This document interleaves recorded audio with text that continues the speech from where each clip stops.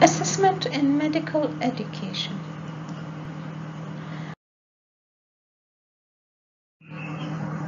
Nurse Ampart in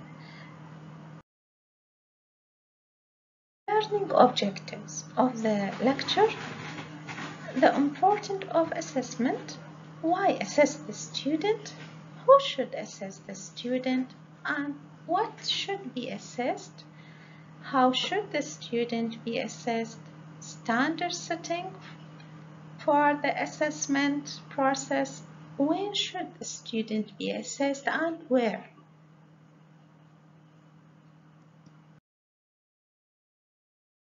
The importance of assessment. The assessment is important for student, teacher, the course organizer, and also the public. Important decisions are taken about students as a result of the scores they achieve in examinations. Assessment is important, but it's one of the most difficult areas in which to get agreement. Students can walk away from bad teaching, but they are unable to do so with assessment if they are to achieve the qualification they seek. The fact that assessment is a key and integral part of curriculum development is often not recognized. Assessment should be linked to the learning outcomes and teaching method and seen not only as a testing or measurement problem. Course design and assessment are inseparable.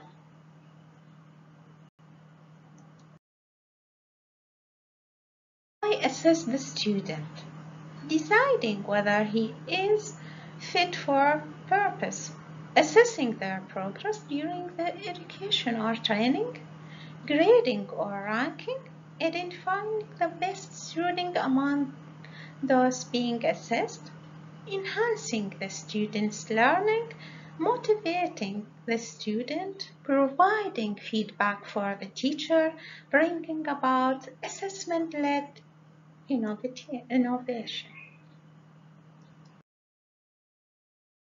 Who should assess the student?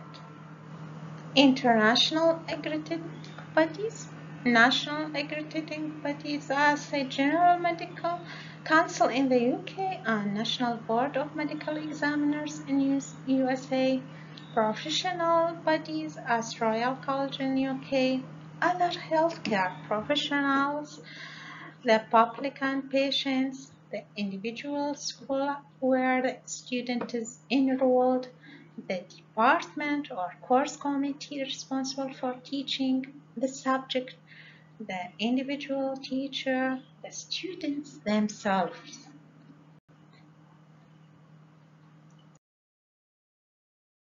What should be assessed?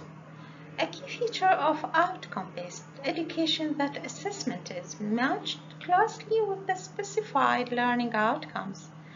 This should be set out in a blueprint that maps each assessment to the expected learning outcomes. What we choose to assess in the education program demonstrates to students what, as teachers, we value. Assessment drives learning. What is assessed becomes, for students, the learning objectives. In the past, of emphasis in assessment was on the knowledge domain with less attention paid to skills and attitudes. Mastery of knowledge was traditionally regarded as of greater importance than the development of attitudes. Knowledge was also easier to assess than other domains, so there was a natural tendency to assess what was easy and to shy away from areas where assessment was difficult. Written assessment, including MCQ papers that tested knowledge domain, dominated assessment practice. Someone who can answer correctly at a set of MCQ is not necessarily a good doctor. There has been a move to assess the student more complex achievement, such as higher order thinking, clinical skills, and attitudes. The introduction of OSCE, stimulated performance-related skills. More recently, the adoption of portfolio assessment and multi-source feedback recognize the importance of the assessment of independent learning and self-assessment skills, attitude, and professionalism. It's important that assessment do not lag behind.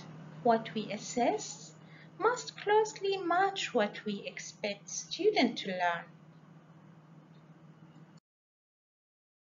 Competency-based assessment. To move to outcome or competency-based education, doctor will be certified on an assessment of the attained competencies rather than time in training. Assessment tools selected need to be able to assess the student's mastery of the wide range of specified learning outcomes. In competency-based education, assessment should be embedded in the education or training program. A lot of formative assessment as part of the program. Tools will be further developed to better assess on-the-job competencies. How should the student be assessed?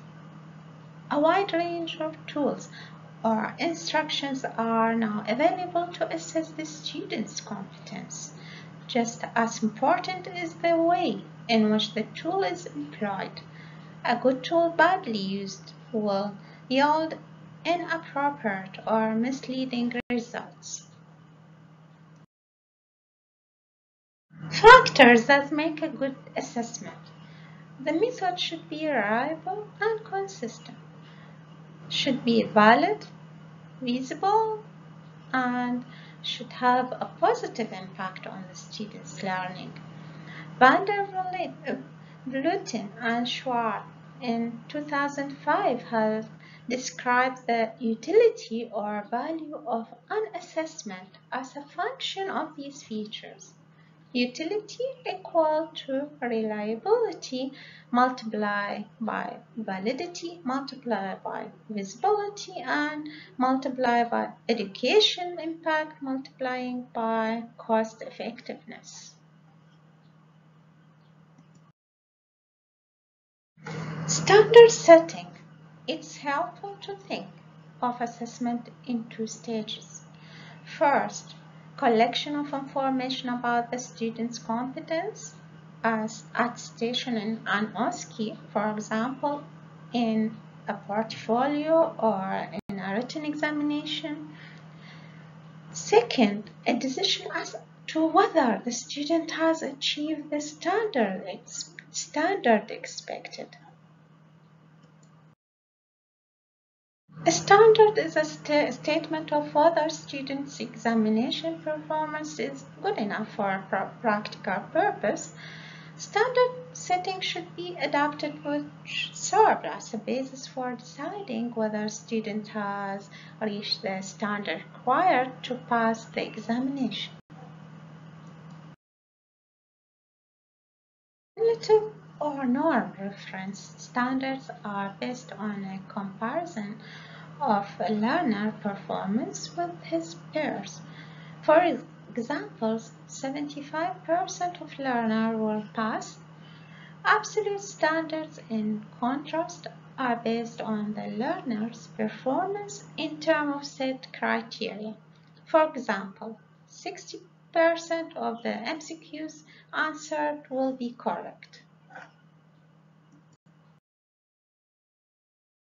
Much attention has been focused in recent years on methods of determining the standard expected for students in an examination. Should be pass mark be 60% or should it be 55% or 65% of questions answered correctly. A range of standard setting methods to determine the passing score for an examination has been employed for written and performance tests based on discussions by a group of subject matter experts.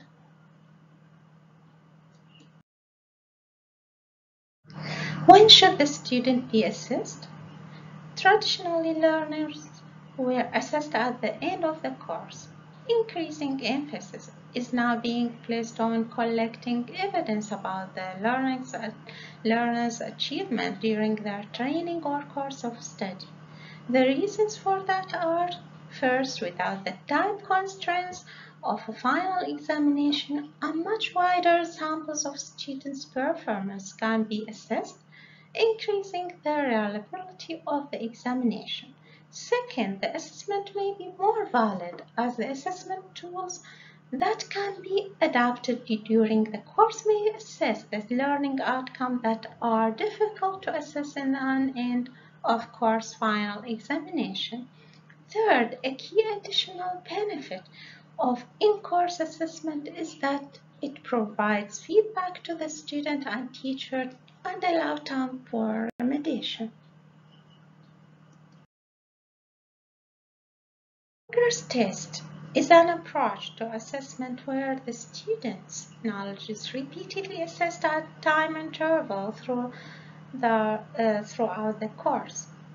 Features of this progress test are questions, either MCQ or constructed response items, assess the knowledge expected of student on graduation. This test is comprehensive, covering all the domains of relevant medical knowledge. Students from every year in the medical school take the same examination. The results expected of final year students are very different from those expected of first year students, of course. Students take this test at fixed intervals and can cover over time chart their development or progress in different domains.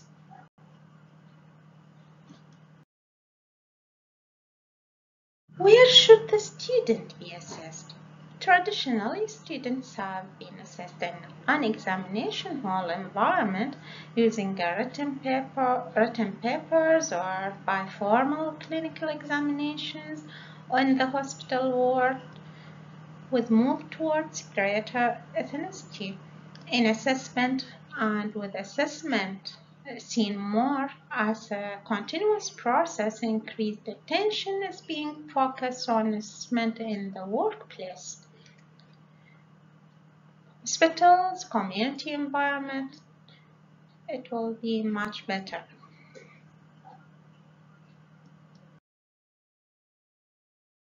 Thank you.